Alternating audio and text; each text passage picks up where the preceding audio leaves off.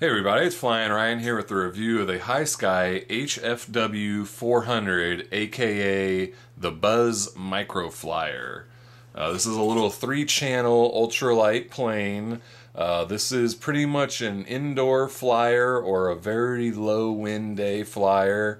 Definitely not going to do a lot of wind fighting with this just because it's so light and just not much power or bulk to it to cut through the wind. But on a low wind day, this thing flies really nice. Just a good casual flyer. You can fly at about 1/3 throttle, so just really nice, slow, casual, easy flying. This is the transmitter, which is a pretty nice transmitter, your kind of hobby grade style. You've got some channel reversing if, whatever you wanted to do that for. You do have dual rate, so that's nice. But as I said, it's 3-channel, so you've got throttle, but nothing over here, and you've got elevator and rudder on the right stick for your control. There is no aileron control on this, nothing on the wings. It just controls entirely with the rudder and elevator. But it's still plenty capable. You just can't do like rolls, but you can do loops with this thing, and it'll loop super easy. You don't have to even dive into it. You can just punch it and go straight into the loop. However, on my second flight, which I was lucky enough to actually be filming for the flight review, I did about 3 or 4 loops in a row. I just kind of got a little crazy with it, and I apparently burnt out my motor. It was just, I came out of loop and all of a sudden the prop just stopped spinning in the middle of the flight. And I messed with it a little bit, and it'll kind of spin up if I give it a little bit of a kickstart. But I mean, even just moving it with my finger, I can just feel that it's all melted in there or something. It's just kind of locked up and stiff. It does plug into the board, so it should be a pretty easy replacement, even though it's kind of zip tied on there. It should, I should be able to replace it pretty easily. However, you know me, and I don't do soldering, and they don't sell replacement motors yet, at least. So I can't just buy a new motor and plug it in real easy. I'd have to do some, soldering and solder on the plug and whatnot. So I haven't messed with that. But I got the flight on video. I did plenty of flying before I did the loop, so there's plenty of good sample flight footage anyway. So I'll just have to wait until they finally release motors on that. But anyway, we'll get into the details here. This is the battery up in the front here, and it's a little battery. What is it? 180 milliamp hour battery. Get that to focus in there. And it comes with a little USB charging station here. So I think it plugs into the side there, yeah. And it takes about only 25 minutes to charge. And you'll get about 10 or 15 minute flights. It's obviously going to vary depending on how fast you fly it. But good long flights with this, just because it takes so little throttle to actually get this thing to fly. It does come with a spare prop and an itty bitty tiny little screwdriver there. And then out of the box, which actually I don't have the retail box for this. Mine just came in a plain brown box, I think, because I ordered it right away. I don't think they had the actual production boxes yet, but in the box the wing is removed, so you've got to clamp it on with these things, which was pretty easy to do, not too bad. But all the surfaces were just plain white. I had to put all these stickers on myself, so that is my own design there. I personally am not a huge fan of applying stickers, but I know some people like to do that, and then you can customize it and have your own look. So I mean, there's a bunch of numbers and logos on some bullet holes and different, little animal characters and stuff that you can put on there. So, if you're into that, customizing and putting your own stickers on there, that could be part of the fun for you. Me personally, I don't really care that much. I'd rather just come out of the box ready to go, but no big deal. I think I did a pretty decent job getting everything on there straight, just eyeballing it. I didn't do any sort of rulers or anything, so I think it looks pretty good.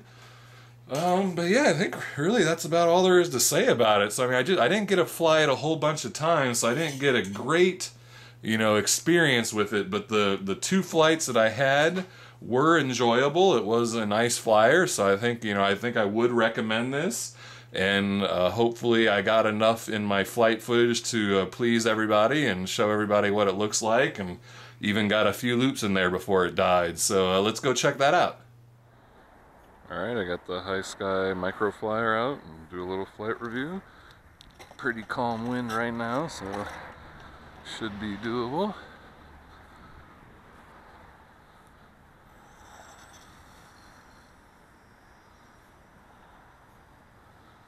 It's a really nice calm flyer, and you can fly this thing at like a third throttle or so. Barely makes a sound.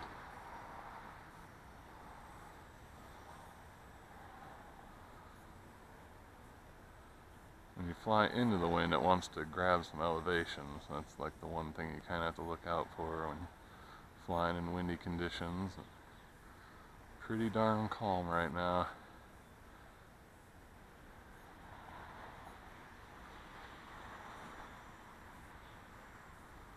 There's full throttle. Keep it up above this car passing by.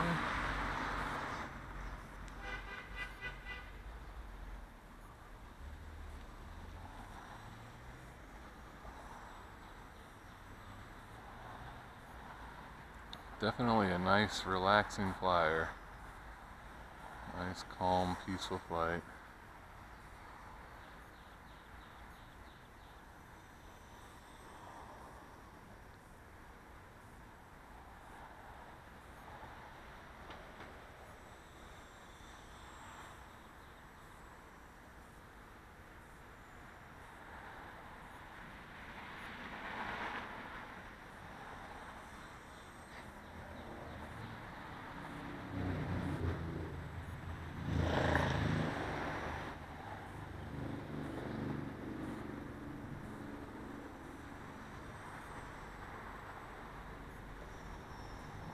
Loop there, no problem at all. Oh yeah, this thing can pull off a loop like it's nothing.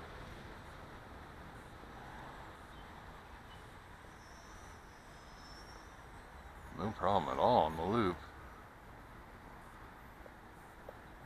Except for my battery just went out. What happened?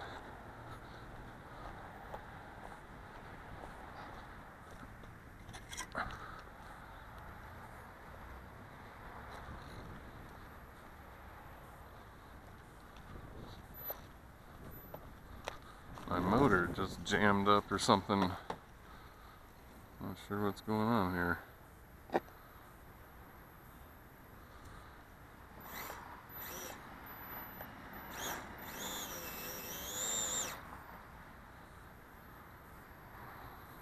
Something weird going on with my motor. Alright, well hang on, I'm going to cut the video and see what's going on with the motor, and we'll be back in just a second. Alright, well that was a bummer. I think I burned out the motor. It's just jammed up, and I can kind of get it started if I move it with my hands, but it's not moving freely. It just feels really bound up. And I even broke the motor in. I've had, 2 flights with it so far, but I think doing those loops and giving it full throttle, I think I just burned out the motor.